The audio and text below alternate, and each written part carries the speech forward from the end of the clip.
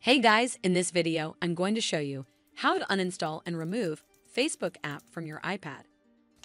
So the first step is to tap on this icon to open up your device settings. Step 2, scroll all the way down to General and tap on it. Step 3, tap on iPad storage. Step 4, from here, search for the Facebook app and then tap on it. Step 5, once you're on this screen, you need to tap on Delete app. Step 6, tap again to confirm, and you're done. Well, that's how you uninstall and remove Facebook app from your iPad. I hope you found this video helpful. And if you did, make sure you give it a thumbs up to see more videos like this, and don't forget to hit that subscribe button. We'll see you in the next one.